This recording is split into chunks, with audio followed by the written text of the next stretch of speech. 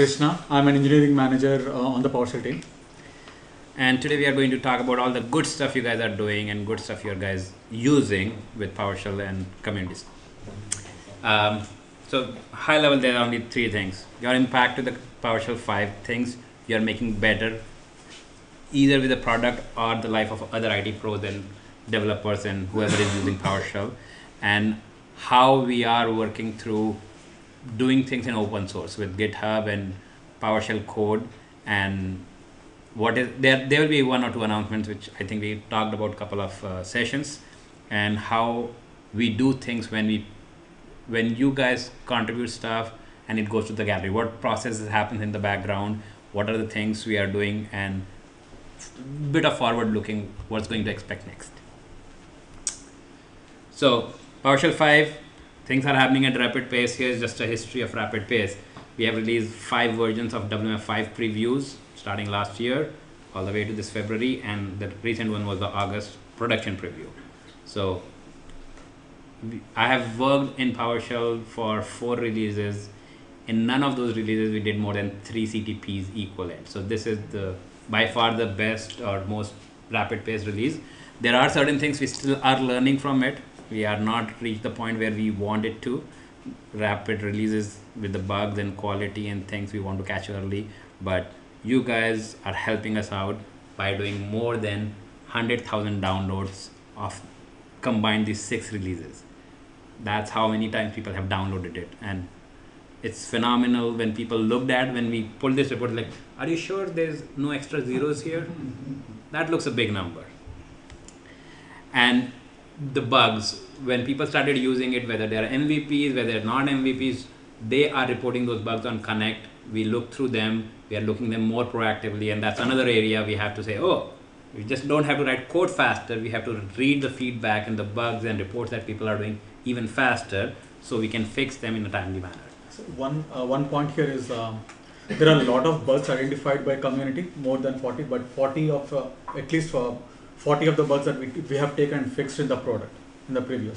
So there is a lot of good feedback coming on the Connect. We didn't have opportunity to go through every Connect bug and then address it in this release, but keep giving us the feedback. We will look into those feedback, and then in upcoming releases we will be able to address them. So a big thank you. And just to look at things that people have asked for, either in this release or previous release, which have been incorporated in PowerShell 5, is people wanted a repository where they can put their code, share it, and that's the PowerShell gallery. If you look at the commandlets, those are the things people ask. Some of them looks very easy, but still people wanted that things to become more easier. And we added things which were in existing commandlets. No new line was a big thing. Yeah, like when you do it in WordPad, Notepad or whatever thing is fine, but when you automate it, those extra lines, that hurts a lot. Similarly, depth parameter on the get child item and on get process, you can figure out all the way to file version, and that's one I use a lot, where some say which build of Windows you're running. I'm like, I don't know, I just do it there on a DLL and says give me all the list, and the file version info has the build number and the bracket. So that's something. And obviously, as Krishna mentioned, we fix a lot of bugs. We are trying our best to respond back on the Connect as soon as we fix bugs, saying, hey, it's internally fixed, should be available in the next one. And when the release goes out in a couple of weeks, we go through our backlog and say, oh, whatever is fixed, let's close them. So you'll see those things are happening faster than what we have been doing in the past. So thank you, keep doing that and keep providing us feedback. So if you have noticed, like in April 2015, we have started this initiative of GitHub PowerShell. So I will give you a little bit history. Like before Satya, Microsoft was seen as not accessible to the community. So, but PowerShell from version 1, we are more accessible to the community. Okay. So, but with this release, we want to open our efforts, and then we want to work and collaborate with you more often than previous releases. Earlier releases, the opportunity to connect with community and other PowerShell enthusiasts was through CTP and other channels. But in this release, what we are trying to do is we want to put our code out there and then collaborate with you. in that front, right, we accepted a community developed module called Pester, and we are the first team who took this module and then put it in Windows. So big thank you to Dave White, wherever he is. Um, he helped us a lot in getting this happen. So .NET team does API stuff, but this is a game changer for us. Like getting a module that is developed out there and then shipping it in Windows. Okay, so we did that. And PS Readline is one of another popular module which is written by Jason, who is a PowerShell team member. He did his in his part time. It was in Codeplex or in his own project, and then we were able to ship it in box on Windows 10. So these are the two initiatives, two things that we took out from outside and then shipped as part of Windows. And we hope the same things will continue in future. Okay, so in April, as I said, we have started this GitHub.com PowerShell initiative. Like we are putting a lot of modules, lot of DSC resources, script analyzer, and some other modules are there on that repository on that organization on GitHub. I will walk you through that process. But in the last 3-4 months, right, we have more than 60 repos. We have more than 600 pull requests that were accepted into the Git repos, and over 120 contributions. I think the last time when I checked, there are like 95 of them are already merged from community, like community contributions were merged, and there are around 20 of them are open. So which is a tremendous response in the last 4-5 months. So we encourage you guys to participate, and then we all want to collaborate with you. So how many of you here actually use GitHub?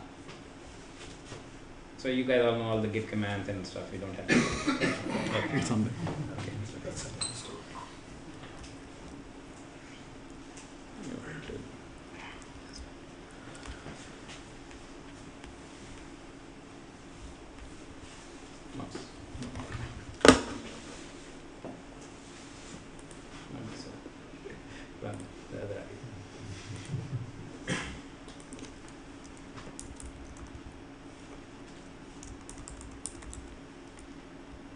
As you may have noticed, this is the GitHub location for PowerShell repos. So one of the things that we did is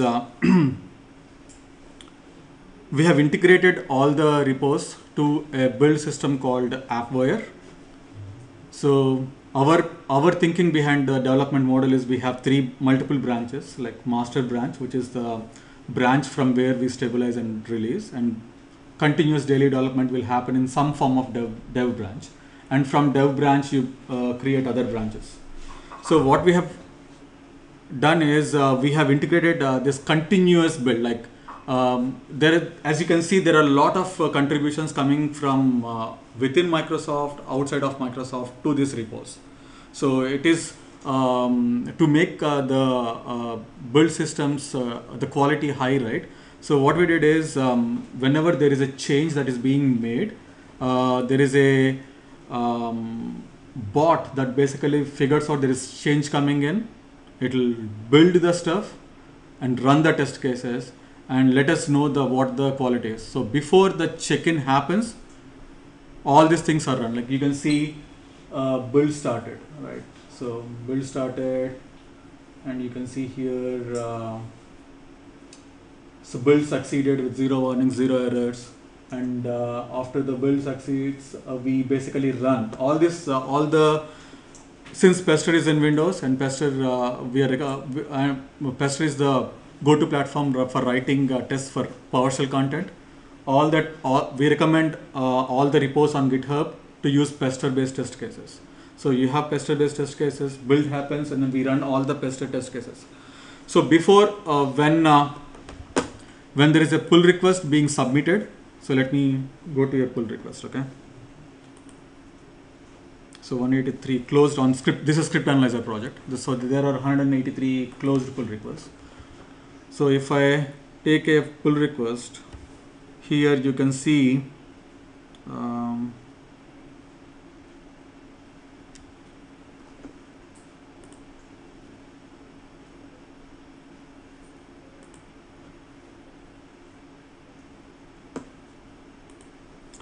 when the request comes, before we do the merge, we already know the data, whether the build succeeded, whether the test passed or failed. So without a human actually doing something with the packet, because of the system, we are able to get the data with very little work from us. So once that system passes, we basically check whether code review. Basically, we do the code review, and then we basically merge it.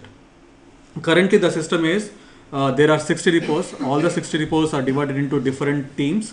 So for DSC resources, there is a team, Carol and Sergey. They are monitoring the pull request. For script analyzer, Raghu is monitoring the pull request.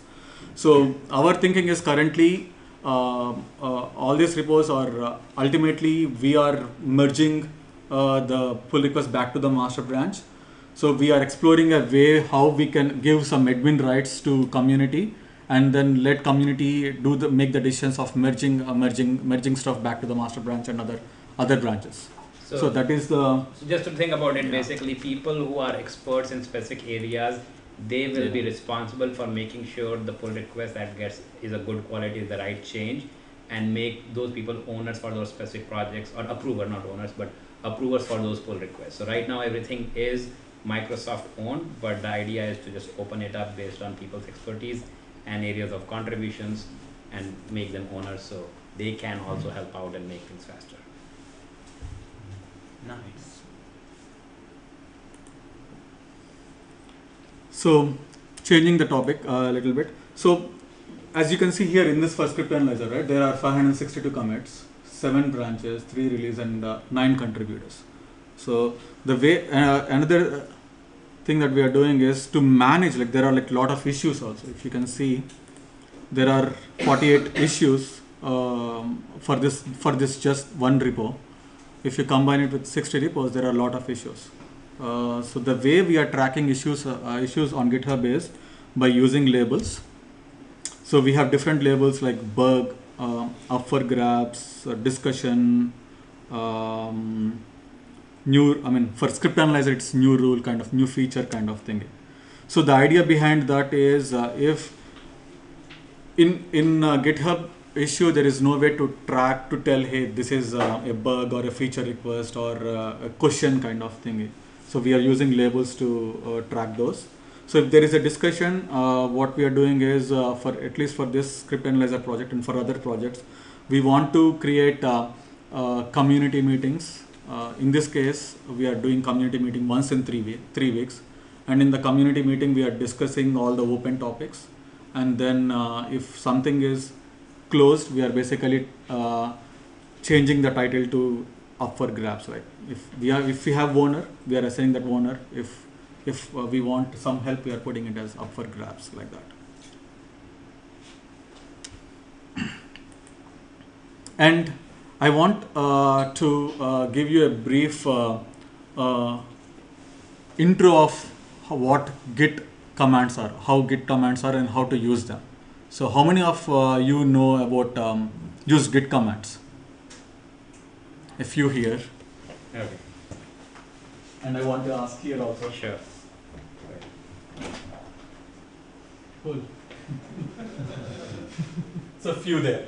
So I think maybe hopefully you will learn something about Git today. I have 5 commands to show you. So let me ask one question while he goes to that.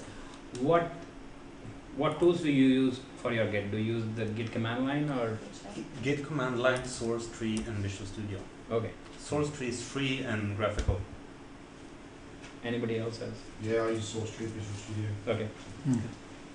Git for Windows. Git for Windows. Git shell. Oh, Git the Git shell and the Git UI. Yeah. Okay. So I'm going to use Git command line today. So I'm not going to use UI. So Right. Yeah. No. Okay. And Git command line is what I get when I install Git for Windows. Yeah. Right. Yeah. So when you install Git for Windows, you get both the command line and the UI. If you are new, you can start with UI. It'll teach you the stuff, but it will not tell you the commands under the covers. And there's good help there. But when you get comfortable and you want to do things faster, command line is the way. That's way easier. But definitely the UI is good to get started.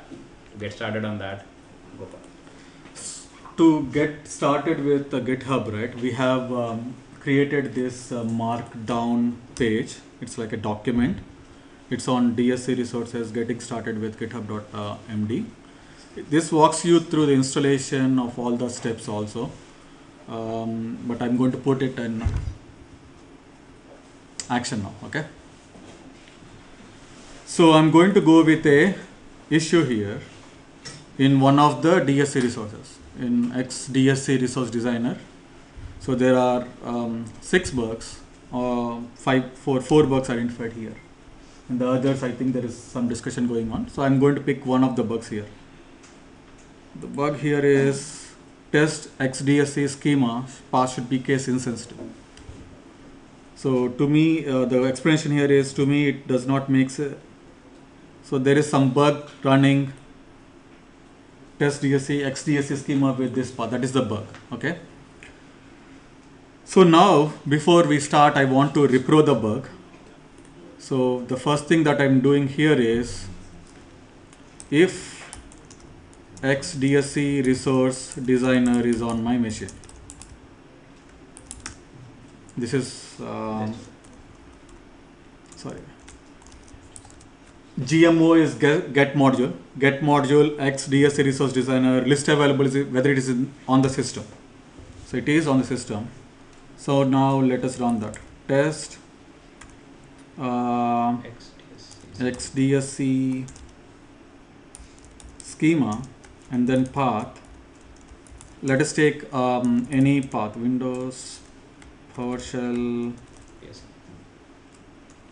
Windows System 32, Windows PowerShell, Yes. modules. Yeah. Or you can use $PS home. Yeah. That's easier. But that's fine. Okay. There's some great PowerShell bugs. Thank you. These are DSC resources and MSFT. MSFT. That's fine. Yeah. Yep. Schema runoff. So this one is succeeding with true, whereas the bug says if I capital it fails. Yeah, it failed. With the capital it failed. It should be case sensitive, right? So now the first thing that I do, I want to fix this bug. This is the bug I am able to repro. Now I see the bug. I want to fix it. So the first command to remember is git clone. You are cloning a repo from GitHub, right? So you go to the XDS project space. There is little thing helper here. So this you don't see, but this one you can see the copy it using copy to clipboard. You copy to clipboard, and then because of the coolness of PS read line, you can Control V in the same place. Okay, Control V. So the owner of the GitHub, right? Here there are 2 branches. So dev branch and master branch. So the owner has the flexibility to say which one is the default. In this case, owner has said dev branch is the default. So that by default, when you do clone, you're cloning from dev, not from master. So that master is intact. So master is not going to. So master is the branch where things go from dev to master, and from master we publish to PS. Publish, yeah. So you don't want to make changes and make things fail on the master directly. The plan is everything goes in the dev, and when test pass happens and somebody looks at it goes. Okay. So everybody got this git clone. The second thing that I want to talk about is, so all these repos are like public repos. Okay. In general, the practice is some repos do, but most of the repos, they don't give public write access. Okay. The recommendation is to basically create your own fork. So to do the fork, I have to sign in as my login. So let me sign in as myself. I have this weird account.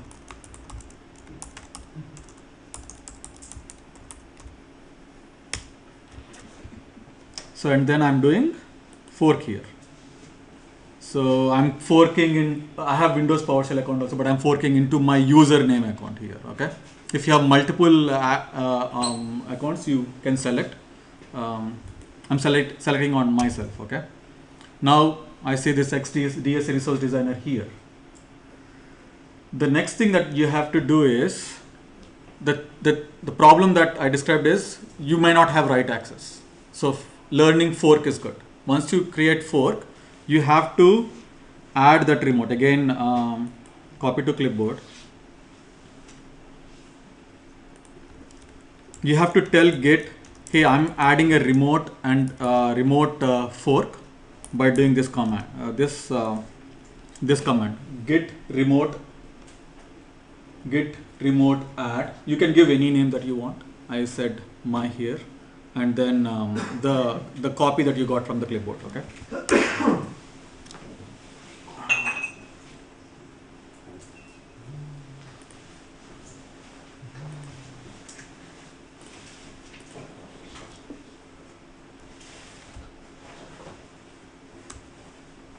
You have to take the URL from your user account and Git. Yeah, I took it from, see, this is a user account. Oh, sorry. Yeah.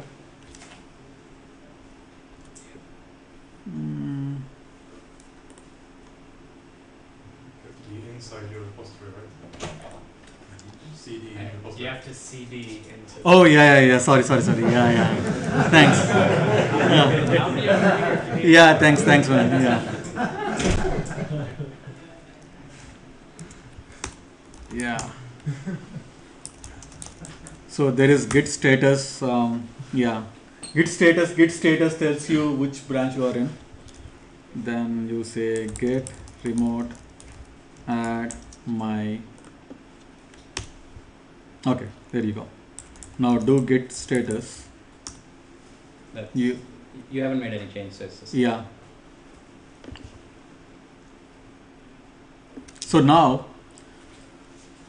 if you are making one fix, then you can do fix-based thing. But the recommendation is to basically create a branch. You make multiple fixes into the branch, like even a single line changes to the branch. And once you are completely done adding test cases, adding all the fixes, then push that branch to the original branch.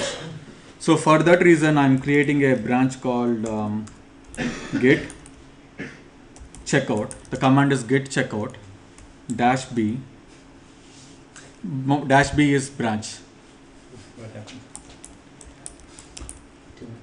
It's a horrible command line interface. It's really Yeah. the worst command line interface.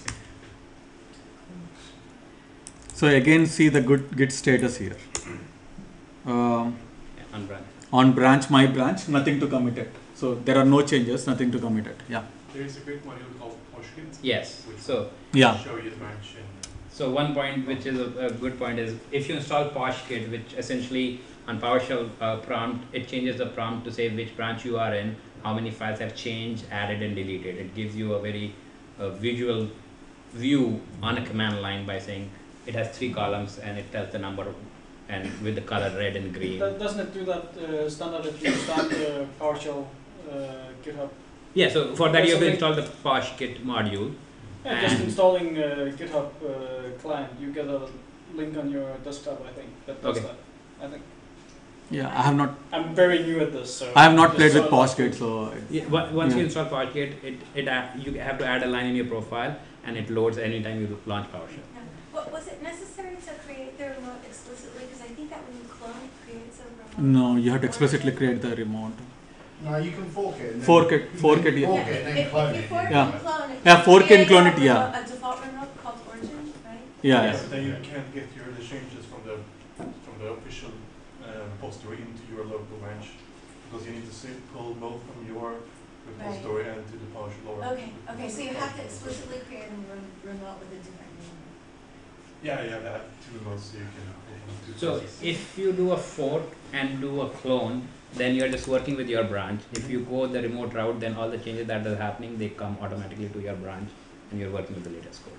Okay, so coming back to this thing, right? So now if I do dir here, I have all the source code for DSC resource designer here, right? So now what I'm trying to do is the repro that we made is from module that is on the system.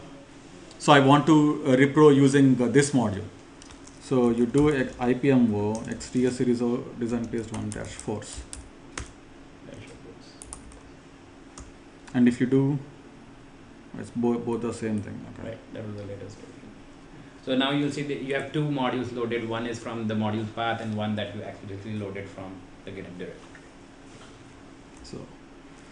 So I'm going to open ISC to put some breakpoint. We are in this directory, right? So now ps edit. So here I see files like PSD1 is basically technical. Usually it's a module manifest file. Strings.psd1 is basically looks like some strings for the data, and test.ps1 looks like some test cases. So probably the content should be in this ps_m1 module file. So I'm going to do ps edit xdsc resource designer ps_m1 file. Sorry, would you not create your pester test first? Yeah, that's a good point. Yeah, exactly. Good point. Yeah. First, when you do development, it's always good practice to first write the test case, let it fail, then fix the thing. That is always a good practice. Okay, it's like test. It's called test-driven development. Good point. And given the time we have, we'll not. Yeah. The only reason I ask is there's not many tests up on the. Yeah, so that's a good point. So the point is there are not many tests. So when we started doing the DSC resources and creating bunch of DSC resources ourselves, that was sometime in 2014 time frame. And that time we were not writing tests, we were just validating ourselves. So yes, that is a hole we have from all the previous resources. But moving forward, anytime somebody does a pull request, one of the criteria we say that, hey, can you write tests for your changes at least? If you can write for everything, that's even better, but at least for your changes. So that is something we are going to slowly fill, but new modules will not be accepted without tests. So what I did is the bug is in test XDSC schema. So I put a breakpoint in XDSC schema, the first line in the XDSC schema. And then I import module, the code that I'm downloaded from Git. And then you basically run the same commandlet. So the same command that we ran was here, right? So test. Hey, what was that? F8? F8 is the toggle the break. F9. No. Just use your history. H. H. H is an alias. Oh, yes. You can call invoke get history or. It's basically a shortcut to get history. Ah. So you get all the history that. And you do the same thing. PS home. Modules. PS desired state configuration. DSC resources. MSFT archive resource. It doesn't matter any resource, right? Yep. So schema, and then do. Got the breakpoint here. Now we are in ISC, right? So I can do F10, F11, the normal debugging commands. yeah. So now it's calling another internal function. So if you are comfortable with PowerShell doing on the command line, doing this stuff should be the same. I mean, it's basically opening ISC. Everything is PowerShell script. DSC resources. Most of the DSC resources I saw, they are PowerShell scripts. So you can do this. You know debugging, and you can do this. So that's we wanted to basically show you how easy it is to use existing tools to basically go about it. So now so this is the first method in this internal function. This doesn't seem, I don't see anything problem here. It's just an assignment here. The next thing is test path. We are running test path. Go in the No, yeah, sorry. third one. This one.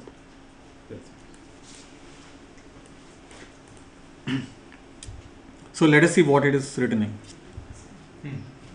So here,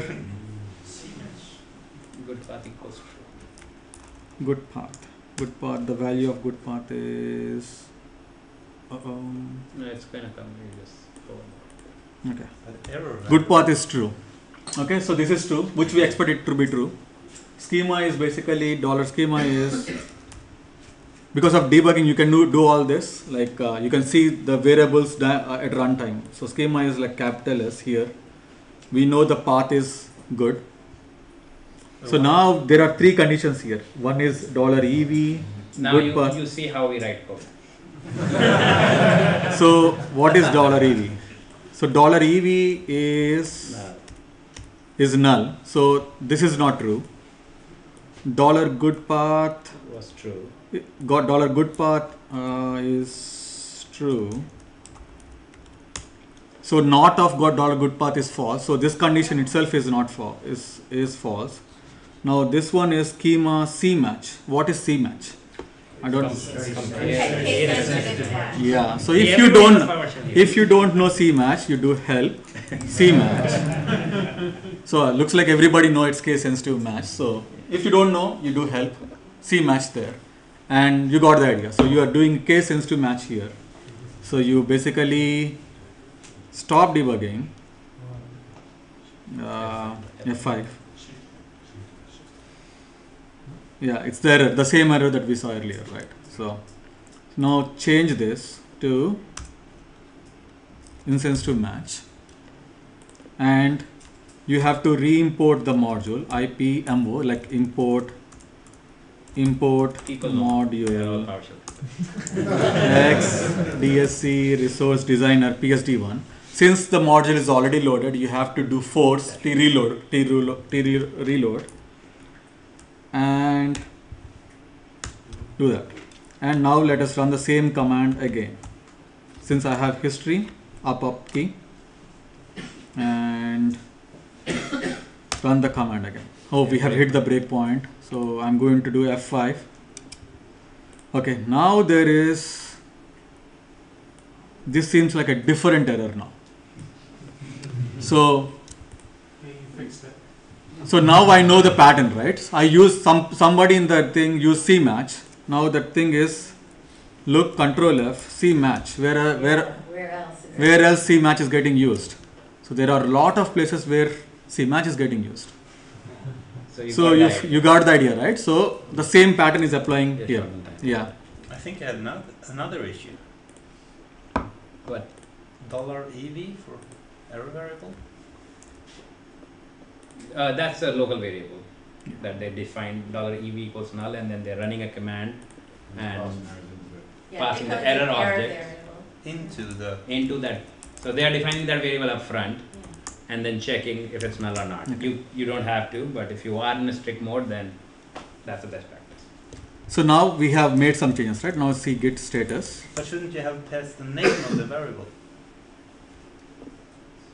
$EV is defining the variable. When you call the commandlet, then you don't have to use $, you have to just say EV. EV. Yeah, and you called it with $EV.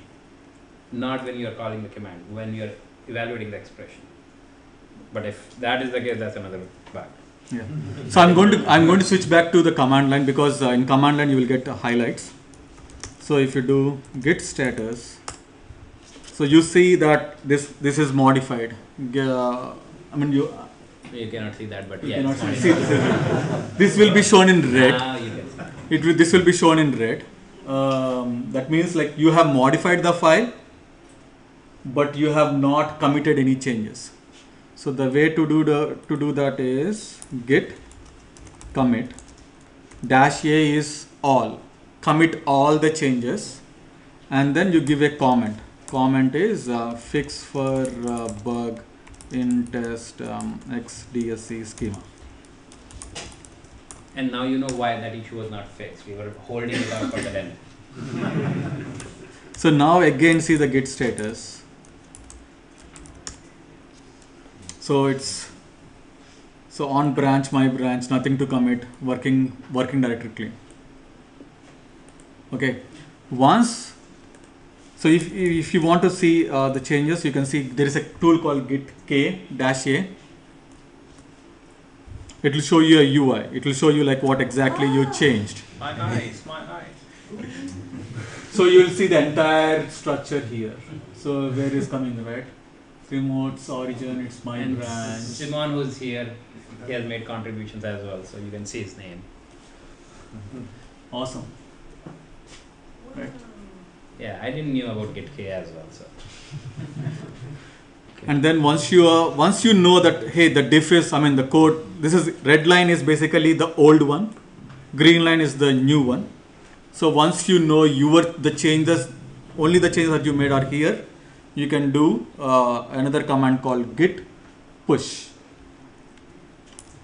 So git push will basically, I'm not going to do it here because it requires me typing some passwords and all. I'm not going to do it here. So if you do git push, it will push it to your branch. Then depending on if you want to fix other bug, fix that bug, git push like that. And then once you're done with all the changes, request for pull request from the repo. Questions? Easy, right? Yeah. So PoshGit has commands which are more like verb-noun. You can do that. It's your call. I installed it, and the only reason I installed and use it is because it gives me the coloring in the prompt. I still use the git command. I don't use Search for git in your module. in your prompt. Windows key and git. I'm sure I got a git command line when I Okay. installed it. Oh, yeah, Yeah. Yeah. That's when you install the GitHub for Windows. Yeah. Yeah, you get Whereas Git shell. what they installed and what Yeah, so I think really it's okay. just the Yeah, there's Git for Windows and there's GitHub for Windows. so whatever we did, we documented here. Whatever I should document it here, we downloaded it from this location, git-cm.com. Right. Download Windows. So it is. What was the URL? I'll click it 1 second. This one. Wait a minute. I think people are mixing up GitHub with Git. Right. Yeah. So Yes. GitHub is one repo that is one form is using Git. So Visual Studio also has Git. Codeplex supports Git. So do you want to explain GitHub versus Git or? But the code is on GitHub, right? Yes. Code is on GitHub. So Yeah. It GitHub- uses Git source code repository things. So you can have multiple ways to host Git. Yeah. GitHub is one, Visual Studio is another, and my Git server, or there are a bunch of those. Yeah. And they add different workflows on top of Right. the version control system. Yes. Oh, And since somebody mentioned, I'll just show it briefly. This is the GitHub for Windows that once you install it, you get a UI eventually whenever it comes up. That gives you nice, And here you can see this tutorial. You go to plus sign, but you guys are all PowerShell. You don't need Windows. Yeah, you can just. Okay. Again, all of this is documented in this website, in this site. Yeah. So we'll share it. We have 10 minutes. Okay. Bye. So going back to the slides, okay. So as I said, there are like 120 contributions came from community, and we want to thank everybody in the community who made this happen. So I want to give a big clap to all these people who made this happen. These are their GitHub handles. Yeah. So if you know somebody, yes, but we couldn't figure it out. Yeah. Complete names, but I know I can see some names here. Yeah. Cool. We did some announcement about you, and they were all happy. Oh. So we talked about GitHub PowerShell, and then we talked about all the labels, right? Right. So development, discussion, bug, duplicate, question, all those things. He thought we finished the session already. We talked about question. All right. So issues not marked up for grabs is not supposed to be worked on, right? Right now, I mean, yeah. So right now there is some question pending maybe. That's why we didn't say up for grabs or assigned.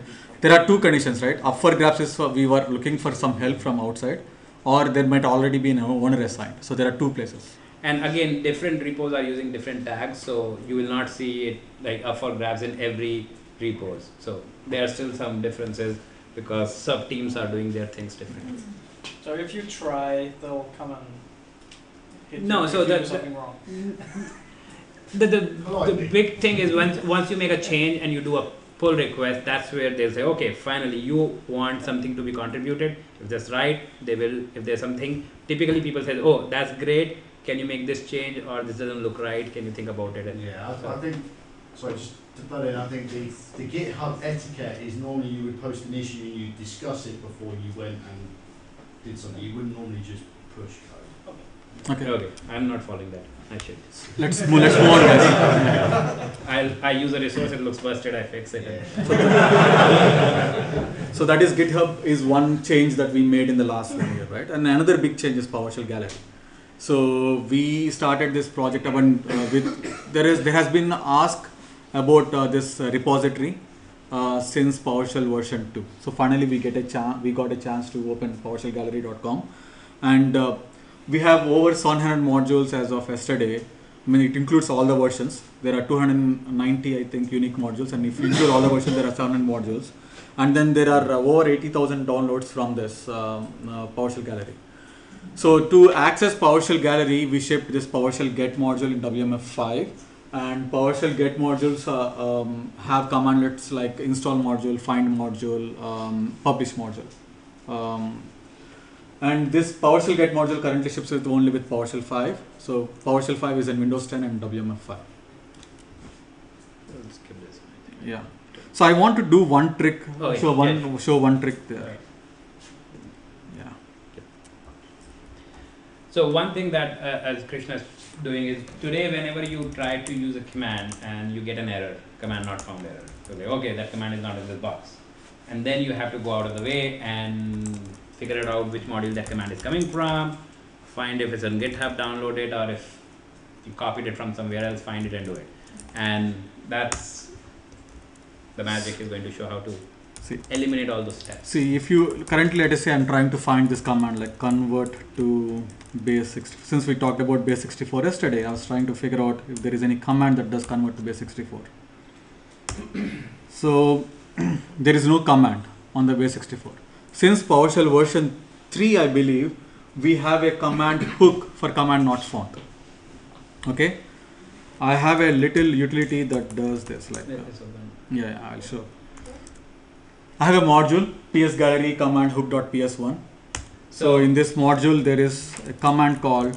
Just to give you context, in version 3, there was a pattern added to say if command is not found, people have opportunity to inject some code before we return the error, so they can catch that error and do magic.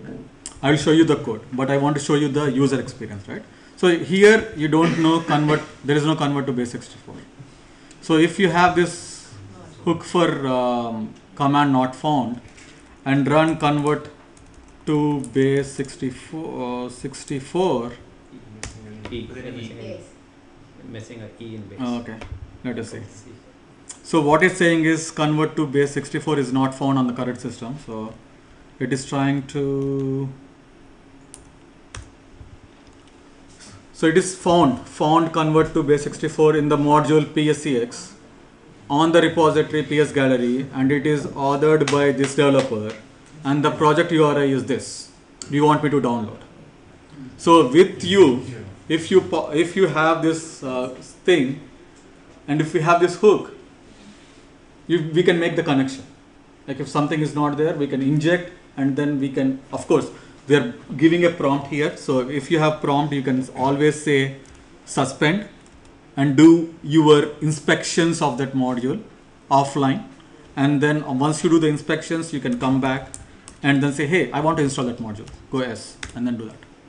And this is the second prompt which says, hey, this repository is not registered as a trusted repository. Do you really want to download from there? And it says, sure. We know where it's coming from, who have written it, and essentially it's hooking into install module, find module, and making it happen in one single step. So what would happen if you have multiple modules exposing the same command? you will have, depending on how the code is written. Yeah.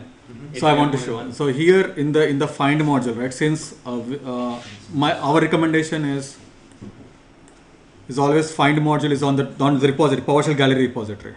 So if you do this find module and hook it to only one repository, then you always trust that trusted repository. No, his question is, given a repository, if there are multiple modules which implement the same command. Or in the same, if it implements multiple commands, Multiple modules the same. you'll see multiple modules there. Right. And then based on the code, you can say if I get more than one, I will throw an error or prompt the user to pick which one. You can decide what behavior. In this case, we are assuming it's one, so we just go. But Question this two. hook module is not in PowerShell download. Not yet. Okay, but it will. No, the hook is there in PowerShell 3. This module. This that you- module is not there in the gallery or Yes, something. we'll put it. I believe Krishna has not written all the pester tests around it. Yeah.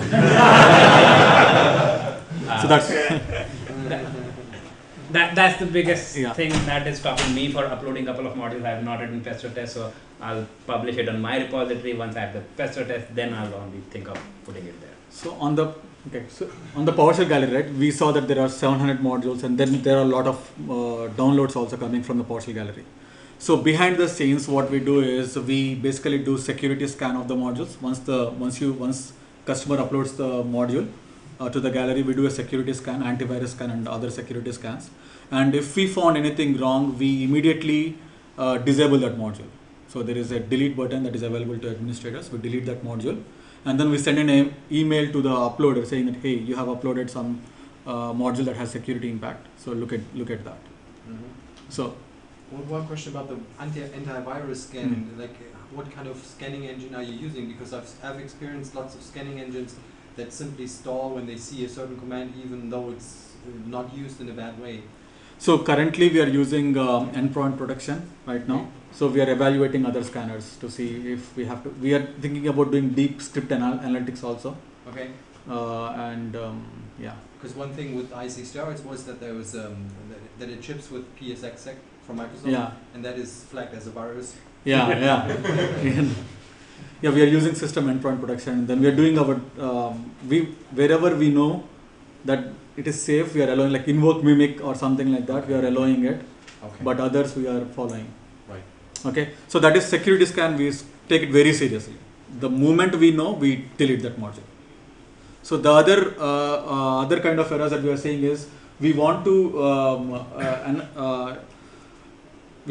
encourage best practices. So we run script analyzer with this 5 rules, and these 5 rules we worked with community, and together with community we identified these 5 rules, and we are running that on all the modules that are uploaded in the gallery. And whenever we see a published module has a violation of this rule, we are sending an email to the owner, publisher, and then working with them to get the thing fixed. So in future, as the script analyzer gets solid and all the rules are solidified, we want to include lot of rules.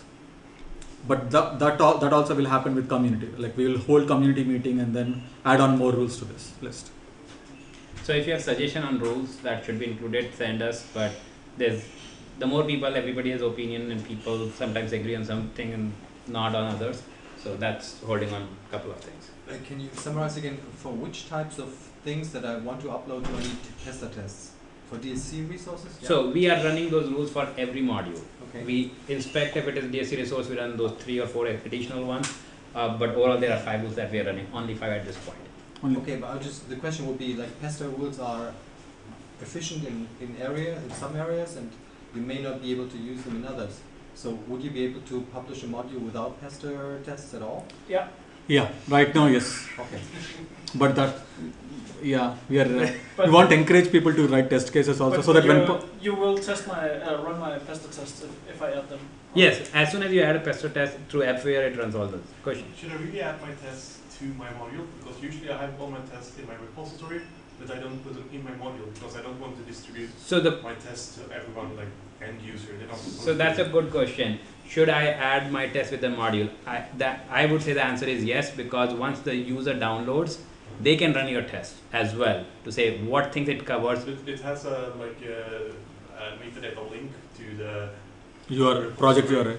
But that's the extra step, right? It's a file. It's an additional There's no file. harm in it, though, is there? They're just PowerShell. Yeah. They're not big. And actually, a lot of time people say, you are giving me a module. Tell me the examples you have run or used for. So when I try to use it, it doesn't work. Either I can fix it and run your test before fixing.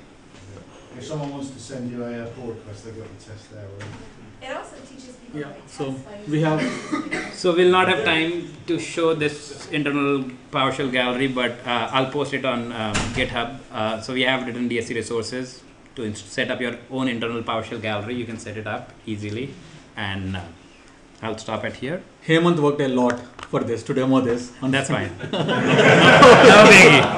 I think I pushed the button. No, you're good. Stop pushing it.